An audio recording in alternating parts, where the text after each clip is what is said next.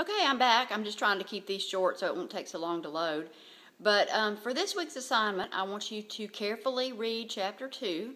And there are some study tips that I do that I've posted for you on the announcements page. And, if you really take those things to heart, I know it's a lot of work, but if you really follow those instructions, you'll get the most you can get out of the reading. And, that's what you want to do. You want to get your money's worth. So read Chapter 2. Then I want you to answer a question that I've posted for you on the discussion board.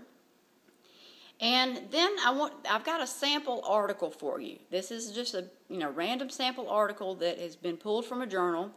And so I want you to read this article and then write a critique about it. So really put on your critical thinking cap or whatever and say, okay, is this article, does this make sense? Are there possibly some loopholes in this?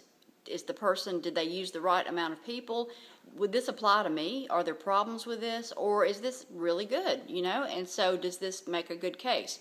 So I want you to think about the article that way, and then you're going to write a critique and upload it to the LiveText system. So that's why you got to have the LiveText account to be able to log in and then upload your document. You'll save it as a Word doc. But anyway, there'll be more detailed instructions about this, but that's the basic idea.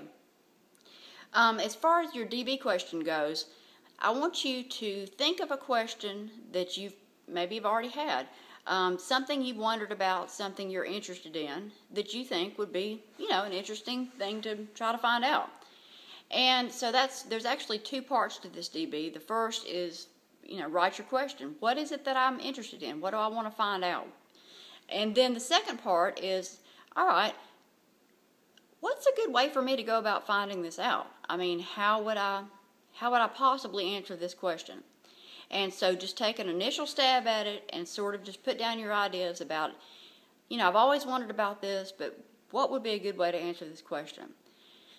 Okay, so after you've done that, I want you to read at least 2 other classmates' posts and read what they say, read their question, and then think, okay, and provide them some feedback. Would that be a good way? The way that they came up with, would that actually answer the question? Or are they missing something? Or is it spot on? So kind of give them some feedback about that.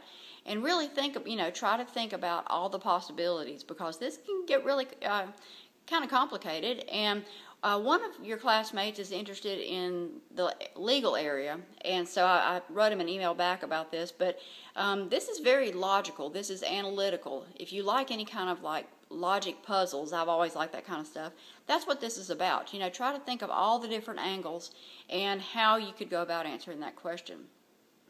Well, this discussion board question, and then also your article critique, kind of sets you up for a project that you'll be doing. It's an assignment. It's going to actually span several weeks. So, it'll be going on in the background while you're doing your quizzes and your reading and so forth. But the final assignment will be your last assignment right before the final exam. All right, so I'll tell you more about that next week, but just go ahead and get started with this. And if you have any questions, please feel free to email me or to post it in that Ask Your Instructor little section of discussion board. Really, I kind of get the emails faster than I do the Ask Your Instructor, but either way is fine. So I hope y'all have a great week, and so see you later. Bye-bye.